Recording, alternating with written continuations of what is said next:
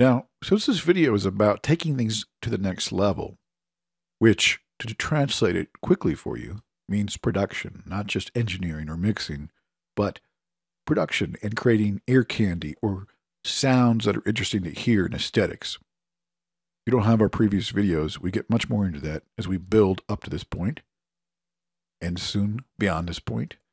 But it's all about, you can have a great song and, not even a bad recording, just a plain recording. And it can really not bring across the depth of the listening experience and therefore not really carry the tune. So what you want to do is, if you want to have production elements that draw the listener in and that relate to the aesthetic of what the song is about. Now in this tune, we have this part, which it was meant to sound kind of Indian, to match the kind of world quality of the tune. And it doesn't quite cut it in terms of the sound. It doesn't sound like an Indian singer per se.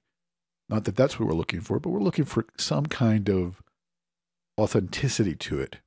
Or at least something that's similar or has the listener think in terms of world music. So here's the intro again and the vocal part.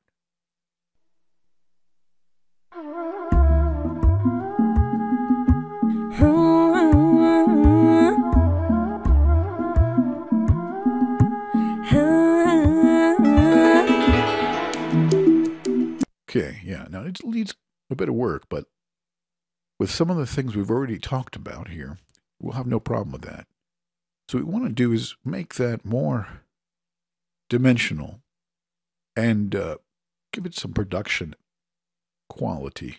So the first thing I'm going to do is I'm going to run it through an equalizer. I'm going to take much of the bottom end out completely. And as a matter of fact, I'm going to make it quite thin. The idea is with the processing that I'm going to use, and I'm using something that Brian Eno called treatments. He's not the first person to do it. He's just the first person to name it. And he did it fairly extensively. And it's chaining effects back to back in a specific order to create a very unique sound.